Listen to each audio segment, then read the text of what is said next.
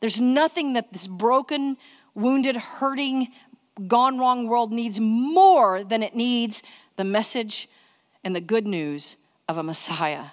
One of the questions in this good news is, can this message touch the pain we feel or the tragedy that we struggle with on an ongoing basis? Maybe some of us find ourselves in the place where we say, why isn't God fixing this? 2,000 years ago, a baby was born into a world whose magnitude of brokenness at least matched ours.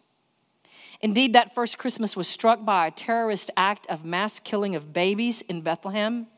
The first Christmas took place under Roman occupation among a people who had been enslaved for so long that they had come to think God isn't fixing this. No, God wasn't fixing it. God was invading it.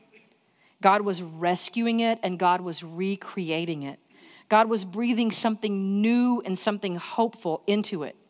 Christmas is not an exception to our sorrow. Christmas is not actually an exception to evil in our experience.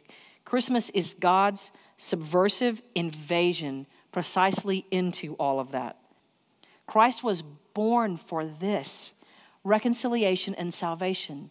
He alone is able to reconcile sinful people back to God through his own sinless life, sacrificial death, and resurrection.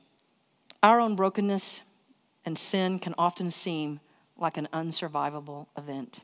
God's grace covers all of it, no matter where we are, in joy and in sorrow, in goodness and in struggle. We need this Savior. We need this Messiah.